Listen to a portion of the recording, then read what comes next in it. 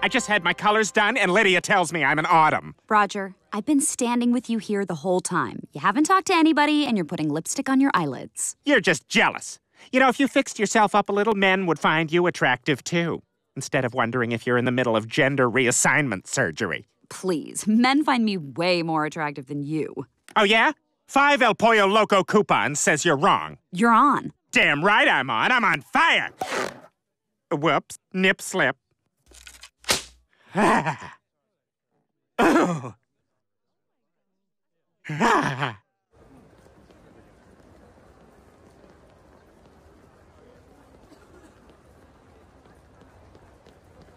They're not smiling back at me because they think you're my husband. This thong gives me an ass rash, but the boys love it. Give it up, Roger. You're not more attractive than me. No one smiled at either of us at the mall today. You guys were at the mall? Maybe this is about you. It's a missed connections posting on Craigslist.